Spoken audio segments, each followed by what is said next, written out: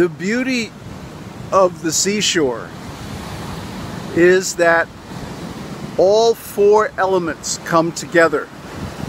The earth, which is the sand, of course, the water, the ocean, the air, the beautiful breeze that blows all day, and the fire coming from the sun. And that's why the ocean is so wonderful. It's the nexus of all four elements and their qualities. So now we're going to explain this in a little bit of quieter spot. Namaste. So, Qi and the five elements are very closely connected. There can be 5 kinds of Qi because there are 5 elements, or 5, I should say 5 flavors, because the elements only condition the Qi. Qi is always Qi, life energy. But it can have different flavors and different effects depending upon the elements. Well, what are the 5 elements? Earth, water, fire, air, and Akash, which some people translate as ether, but that's an obsolete term. And others translate it as space, which is better. But really, Akash is emptiness, the primordial emptiness in which everything exists. So, the ancient Chinese symbol for Qi, the character, is actually 2 characters combined. On top is the character for nothing, emptiness, and below is the character for fire. Now, according to tradition, this implies that the organs, when they are supplied with the proper amount and kind of Qi, do not get hot. They're empty of fire. They're cool. But I like another interpretation, which is that the emptiness refers to the consciousness of one who is cultivating Qi. So the fire in the belly, the fire in the belly in Chinese medicine is called the triple warmer. And it really means the first 3 chakras in the Indian system. See how it all fits together? There's this one thing, reality. Then there are all these different systems of terminology that describe it. And all they are is just categories of stuff. So don't get all upset and don't get attached, but just use these different views to understand and regulate your life. Okay? So how do we regulate the Qi? If the Qi is too hot, we cool it down. If it's too cold, we warm it up. If it's stuck, we add water. Lubrication, right? And if there's too much heaviness or corporeality, earth and water, then we add some wind, air, to lighten things up. Somebody who's just silly and laughing all the time, sometimes we call them an airhead. But the air element is very powerful, and you only need a little bit. If there's too much, then the mind can go all over the universe. So all these 4 elements in the body have to be balanced and in their proper places. We're not going to deal with Akasha Qi or space Qi because we already did in so many previous episodes, so many previous series concentrating on meditation, because that's what space Qi is. Okay? Now, in the beginning, I talked about how the seashore is so wonderful and everybody loves it. Why? Because all 4 elements are available in abundance. Earth, water, fire, and air. You can get plenty, as much as you need, sometimes too much. Like yesterday, I even got a little sunburn. I thought I was immune to the sun from living in Tamil Nadu and riding on my scooter, walking. But no, even I can get a sunburn.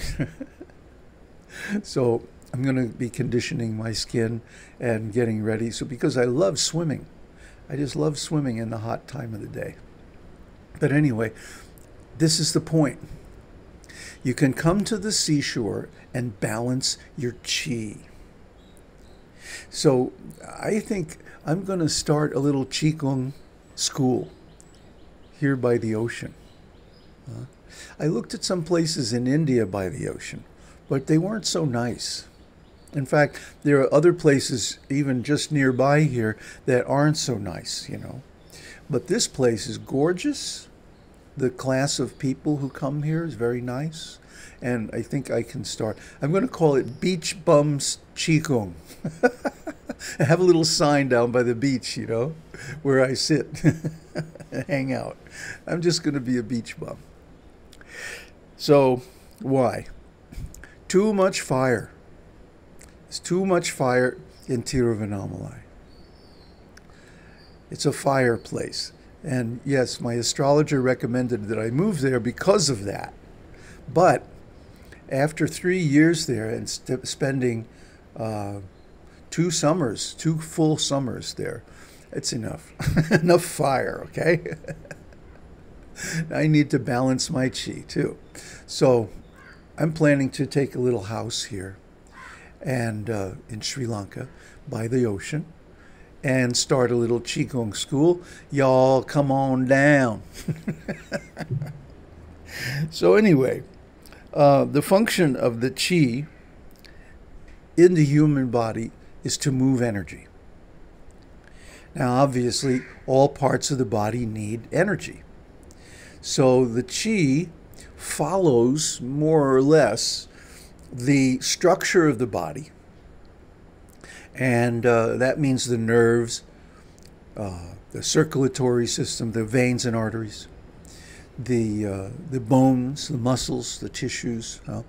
They're all permeated by the Qi. Now, even though the Qi basically follows the layout of the lymph and the nerves and stuff like that, it's not identical with them. The Qi is actually a non-material energy. A non-material energy.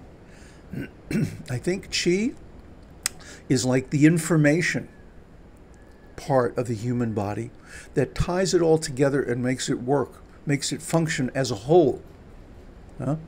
Sometimes the body is compared to a factory. Gurdjieff talked about a process of digestion, which includes ordinary food, of course, but also air and even sense impressions.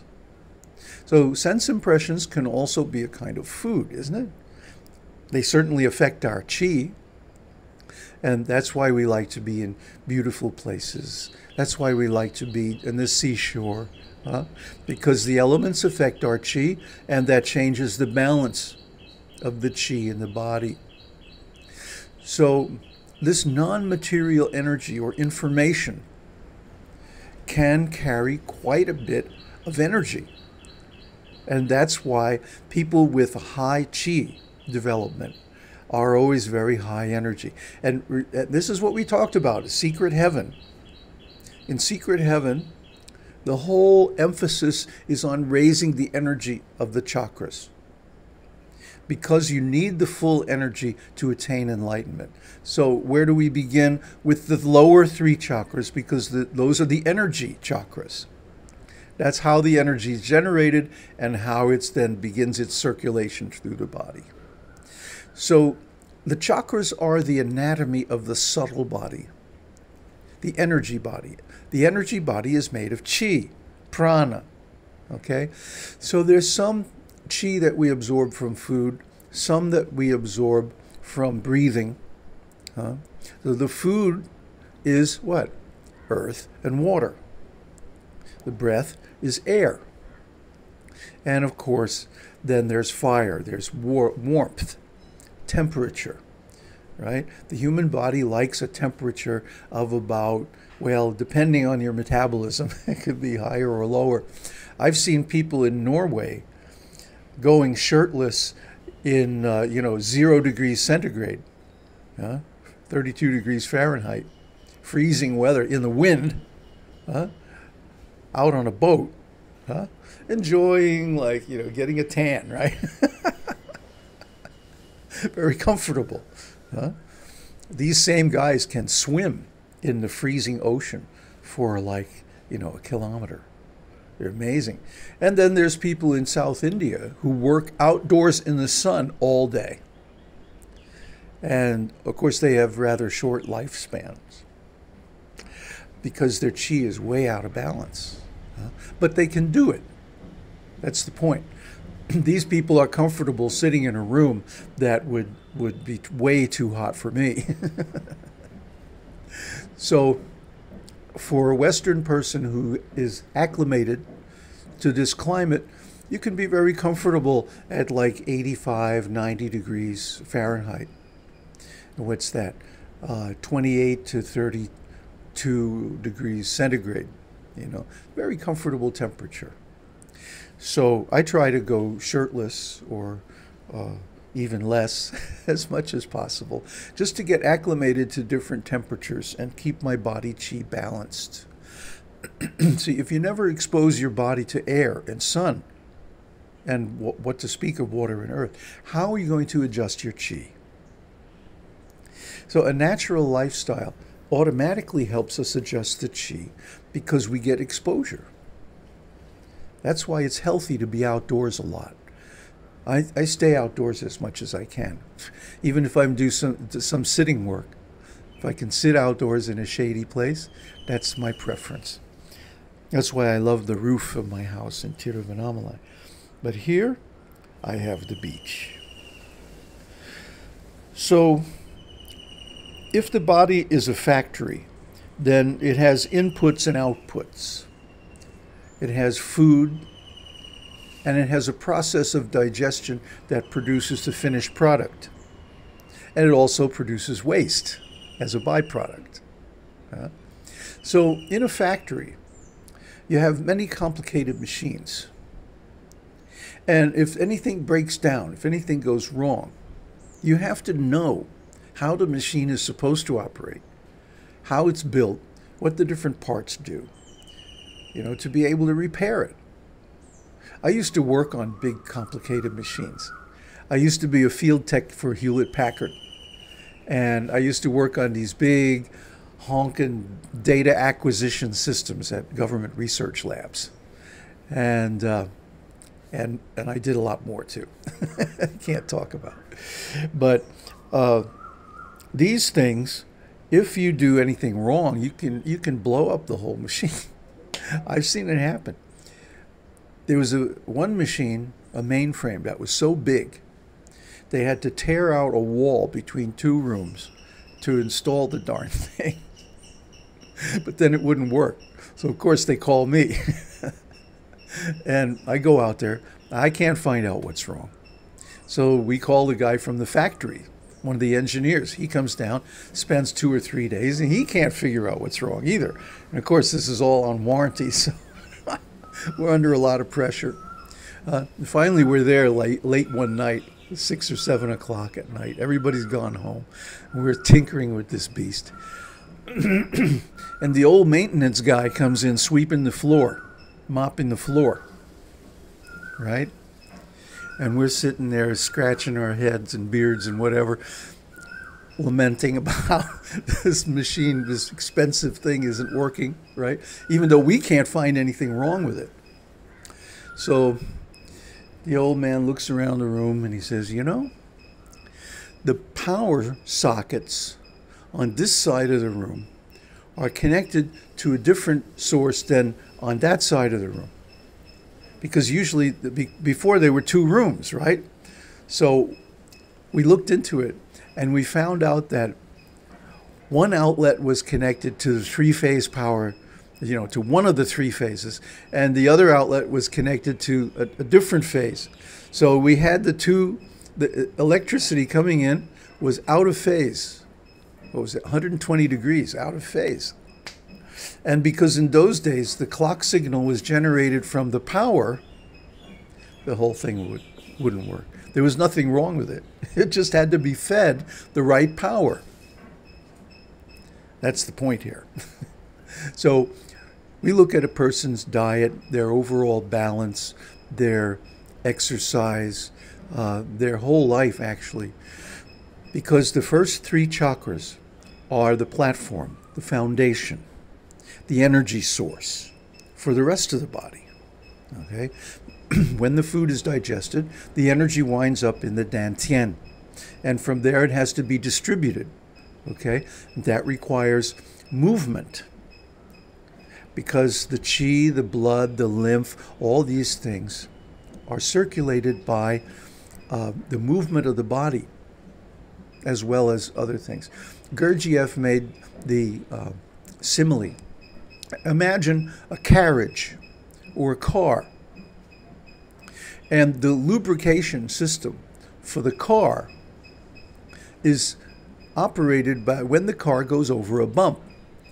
Like there's a pump connected to the suspension, the shock absorbers. And when the car goes over a bump, it pumps the lubricating fluid to lubricate the whole mechanism. So if you go on a road that's too smooth, the car will break because no lubrication.